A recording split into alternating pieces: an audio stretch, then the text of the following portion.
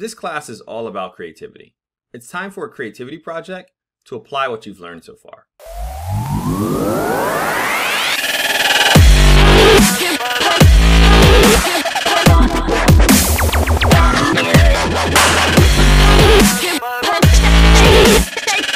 In the Create Performance task, worth 30% of your AP score, you will design and implement a program that might solve a problem, enables innovation, explores personal interests, or expresses creativity. In this video, we're going to complete our journey of the Create Performance Task Practice 1 Lyrics app. In the previous videos, we went over this final program code template that I've created where you uploaded all of your code to this document and submitted it to your digital portfolio. We also went over how to use Screencast-O-Matic to record your app and also submit that to your digital portfolio. In this video, we will be looking at how to use the written response template, what is required for it, and also how to upload that to your AP Computer Science Principles digital portfolio. So let's open this up and download it. So here you go. So again, on the front page, I just have the general requirements. And then here is your response. I changed this. This comes from the College Board, but I changed it to make it easier. You can actually type directly in it. And there's also places where you have to import code. I've added image uploads for you to make it easier for you. So submit your response to prompts 3A through 3D, which are described below. Your responses to all the prompts combined will not exceed 750 words. Collaboration is not allowed in written responses. Instructions for submitting your responses are in this page. I'm showing you that in this video. So 3A, provide a written response that does the following. Describe the overall purpose of the program. So in our app, again, this is our app that we are using as our example that we built in class, the Lyrics app. We're using data compression. We took pretty much song lyrics because a lot of song lyrics repeat, and we use a data compression to compress the same words. And you can see here's all the code that we did previously, but just showing you, we had a procedure, compress lyrics by same words, which we compress the same words. And then we have a get hint button, and we decompress the words to kind of have the person guess. And we also have to check the answer when the user guesses to see if it's right, and that's when they click here. So let me just show you the app so you can see it if you did not watch the previous video. Click on new song. Hint. I have added this word in. What song is this? So this has been compressed. It is songs, and it has 13 hints. It added the word in. Let's see what else. Hint. I have added this word I. What song is this? Ooh. I believe this is wobble. Hint. I have added this word there. What song is this? Hint. I have added this word make. What song is this? Yeah, this is wobble. Hint. I have added this get word in there. Yeah, what song yeah, is this? get in there. Yeah, yeah, get in there. Yeah, this is wobble. I know you all wouldn't know that, but I know it because we built the app. A normal person wouldn't know that, but these are just the songs that we added into this Lyrics app. But we could add more. We could just get the song name and get the lyrics that repeat and put anything in here. And our algorithm would actually encode it with all the words that are same. So I know it's wobble. I believe it's wobble. Hopefully I'm guessing right. Guess. You win. The song is wobble. So then you can see it shows the video, and I can put. I have added this word down. What song is this? And just to show you again, I know down, down. They gave me a good hint. Do your dance by yourself. This is keep it shuffle. I guess. You win. The song is Cupid Shuffle.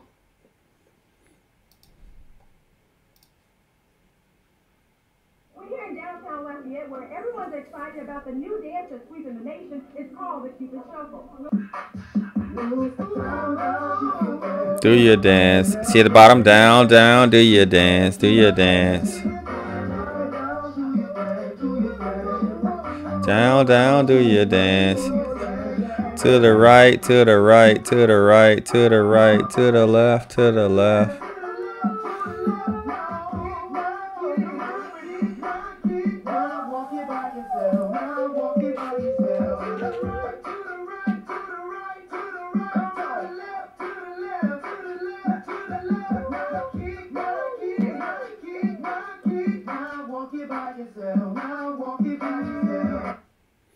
So that's our app.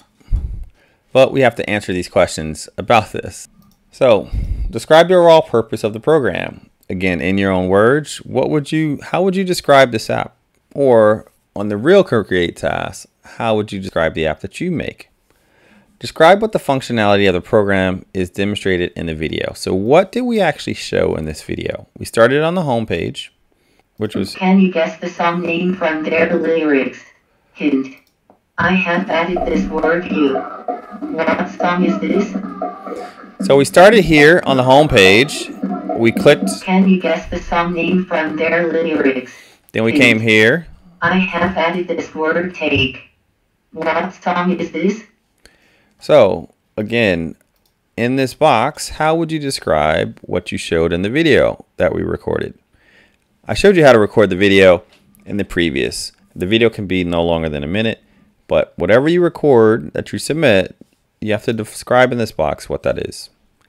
Okay, describe the input and output of the program demonstrated in this video. So again, what did we do in this? What did I show in this? So in your own words. Now, let's just give you some kind of hints on this. So describe the overall purpose of the program. Whenever they ask you something, you want to give it back to them. So I'm going to say the overall purpose of my app is ... and then you're going to fill that in.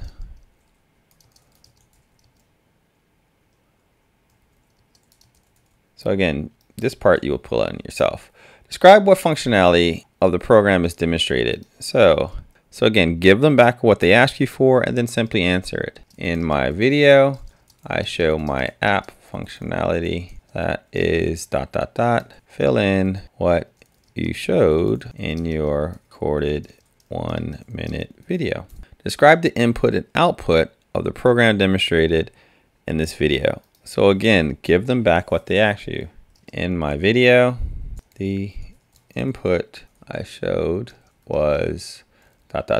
Fill in input like user touches that caused a change. Also, in my video, here I'll say the output in my video was ... Fill in the output shown like things that occurred after input.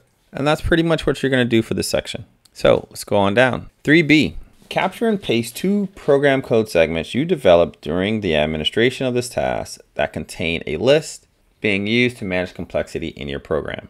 So we need to go back to our code. It contains a list or collection. The first program segment must show how data has been stored in a list. So again, here I'm showing you it could be a list or it can be a collection, which is hash tables, dictionaries, and sets. In ours, this is a hash table or a dictionary. So I could use any one of these. Actually, let's use both of them. So on a Windows, you would use your snipping tool, do a search for the snipping tool. On a Mac, you're going to do on your keyboard Command-Shift-5. So I need to grab this piece of code here. So song and video links or song and lyrics. I'm just going to do song and video links. I want to see how both of them look. I could use both. Let's see. So I'm going to go back here. Since I modified this document, you can click on this and simply upload it. And select that. Click OK. And you can see there, I have 2 dictionaries. Or I can click it again if I only wanted the first one, and I can show that. So the first code segment is going to depend on the second. The second program code segment must show the data in the same list being used, such as creating new data from existing data or accessing multiple elements in the list as part of fulfilling the program's purpose. So we're looking at song, video, and links, and song and lyrics. Our main purpose is to guess the song. So we could use the codes that we made for compress or decompress. And you can see here, we're using actually both. In check answer, right? I'm using song and lyrics, which is my dictionary. And I'm using song and video links. Now, again, must create new data, existing data, or accessing multiple elements in the list. Now, I can't use this because I'm not accessing multiple elements in that same list, even though I'm calling it. So what I could use, so I'm actually going to use update song. And here's why. If you look at it, remember our requirements, such as creating new data from the existing data. So if you look here, song name, pick a random item from the keys of song and lyrics. Again, song and lyrics is right here. I'm making new data. I'm picking a random item from the keys. The keys are simply these. So first I'm making a list of just the keys, and then I'm picking a new thing. So that fulfills it right here, song name. But let's look at the other approach of that. Or accessing multiple elements in the list as part of fulfilling the program's main purpose. So update song is a part of the program's main purpose. You can continue to play. And update song actually compresses the lyrics for us for you to be able to actually play the game. So how can we access multiple parts in the data? Well, number one, right now we're accessing it, getting that list and getting the keys. That's once. And then here, lyrics is equal to update, get value for key. So I'm using the key from the random values, and now I'm getting the result, which is the lyrics that go along with it. So this is the perfect one to use. So really what I just want song and lyrics really. And I'm going to replace that on my first. And I just want update song. And again, it's great to have comments. So in my form, let's update this. I want that to be song and lyrics. And I just showed you the reason why. And I want this to be my update song.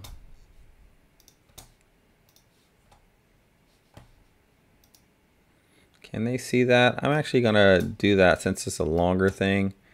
I'm gonna make it longer and it'll look better.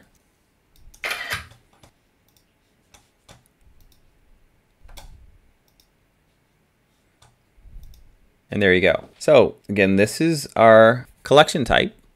This is the code that, again, the second program code must show the data in the same list being used, such as creating new data, which we're doing here. It says or, but we're doing both, and accessing multiple elements as in the list as a part of fulfilling the program's purpose. So again, that's what we have. Now identify the name of the list being here. And again, give them back what you want. The name of my collection or my dictionary, hash map, hash set is, and for ours is song and lyrics. Describe what data contained in the list represents in your program. Again, song and lyrics represents ... Describe what your list/set holds. Explain how selected list manages complexity in your program. Code by explaining why your program could not be written or how it would be written differently if you did not use this list. So again, in this part, song and lyrics is crucial for my program complexity. Without song and lyrics, ... So without song lyrics, ... So that's one way you could do it. Without song and lyrics, ... And then you're just going to describe how your app wouldn't work without it. Another way says or, so you don't have to do both, but you could say if I didn't have song or how you would have to rewrite the code since it doesn't exist. So that's what you're doing in that section there. All right, let's go down. 3C, capture and paste two program code segments you developed during the administration of the test that contain a student developed procedure that implements an algorithm used in a program and a call to that procedure. The first program code segment must be a student developed procedure that defines the procedure's name and return type if necessary, contains and uses one or more parameters that have an effect on the functionality of the procedure, and implements an algorithm that includes sequencing, selection, and iteration. So it has to have a bunch of steps. Selection is like an if statement. In iteration, it could be multiple things. So we need to find code. And again, these are procedures that we've made. When it says a student developed procedure, that's what you're looking for. You want to select one of these blocks. All of these that we've made. Since I have selection, I'm going to use this one here, check answer that we made. So I'm going to just pull it out some so it's by itself. Use my Command Shift 5 and grab this. And part 2 said where it's called from. Here we go. So it's called from here. We can make this a little bit more complex. Let's just add an if statement in here. And you can see that's the song name. I'm just going to say text is empty. Duplicate. I'm going to say if the text box is empty. So the text box is this. Right now, if we check the answer no matter what. So if it's empty, it'll check it. But if it's empty, it'll be wrong anyway. But let's just add, so this looks a little bit more complex. I'm just going to add in my text to speech and do speak and fill in my text and say, please enter a song name guess. So if the text box is empty, we're going to say, please enter a song name. Else, now I didn't have to do that. I could have submitted the code, but we're doing a check and I'm just going to grab this now. And since I changed it, let me just show you what that does. So if I press guess. Please enter a song name guess. Please enter a song name guess. Now what I had before was this. Incorrect. It would still say incorrect, right? So I could have just done this, but just to show you, it doesn't make sense to check something that's blank, so we're just doing it that way. Hint. I have added this word want. What song is this? I think this, because I know it is Purple Rain. Hint. Let's see. Hint. I have added the hint. Yeah. I have added this word purple. What song is this? You win. The song is Purple Rain. All right. So we have our stuff. You can see the app works, and let's upload our stuff. So first program code should be a student developed thing, defines the procedure name and return type, contains one or more parameters that have an effect on the functionality of the program. Yes, we have that. Implements an algorithm includes. Okay, so let's grab that.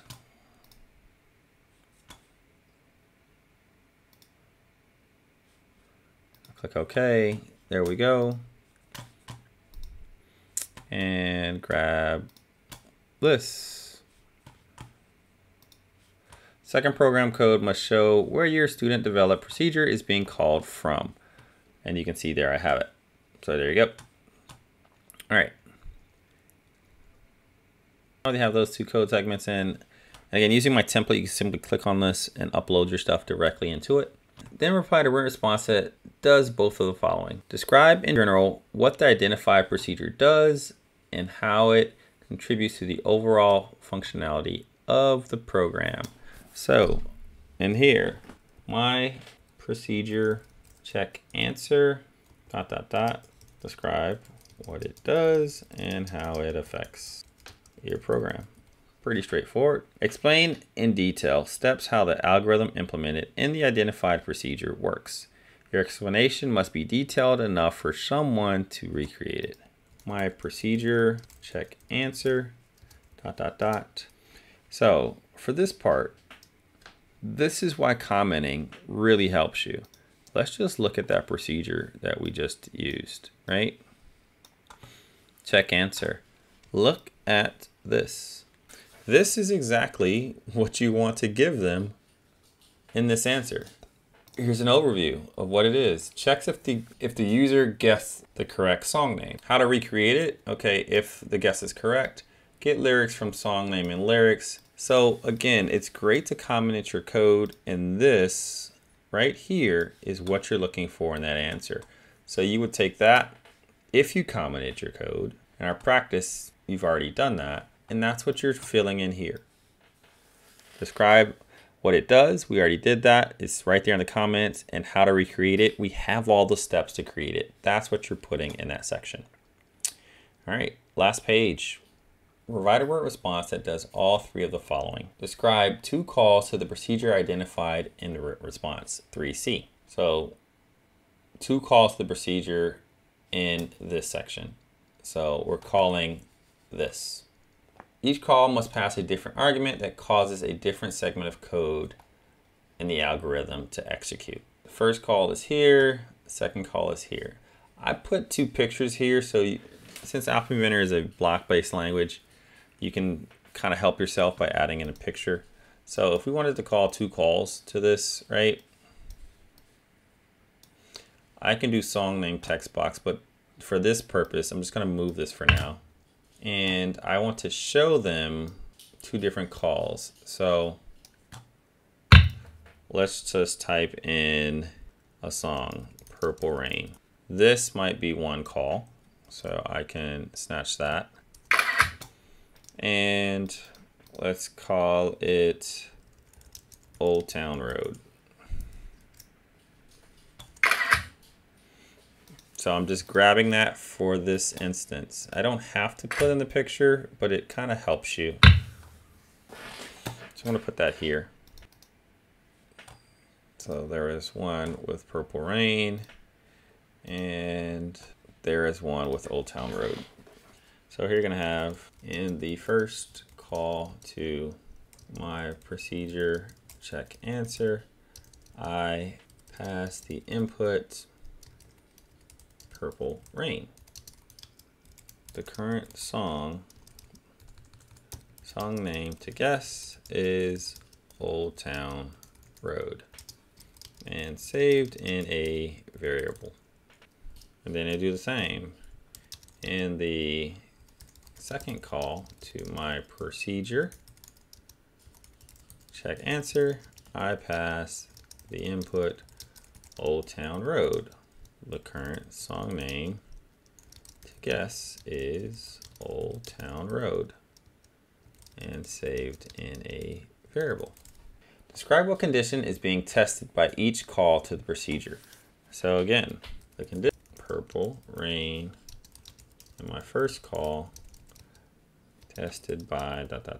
Describe how. So again, the condition Purple Rain is my first call, is being tested by. Describe how it goes through your procedure and what happens. So what does that mean? So when I come back over here to this, you're pretty much going to describe, if I pass Purple Rain into here, my song name is Old Town Road, right? So user guess gets passed in as Purple Rain. You're going to pretty much describe to me what happens in this code. Is user guess, so let me just, so user guess, just to show you, first input. So user guess is Purple Rain. You're describing to me what this code is doing when user guessed is equal to Purple Rain. That's what you want to put there. And then the second input was Old Town Road. You're describing to me what this code would do if you passed in Old Town Road as user guessed and how it is evaluated here. So that's what you're looking for this part and this part. And this is going to be Old Town Road. Identify the result of each call. Result of the first call, result of the second call. So the result of Purple Rain as input to check answer with song name Old Town Road would be ... answer in your own words. Again, what happens when you go through this. Now the result of my second input was Old Town Road, and again you will describe that. So this has been how to complete your written response. Now obviously you would need to save that, and I'm going to save it here, and I'm just going to say example at the beginning. Now we need to come over to our digital portfolio, click on the written response, and here you can see this is where we're going to upload it. Again, you're going to click on view details, file, upload and submission, upload that. You will have a upload button here, and you're simply going to upload that. Let's go back to overview. So again, this has been how to complete your AP Computer Science Principles Create Performance tasks. You will have a minimum of 12 class hours to complete this. Again, the final program code, I showed you that in the previous video. A video of your app working, I showed you that in my previous video. And this video showed you how to complete the written responses with some strategies to help you and complete that as well.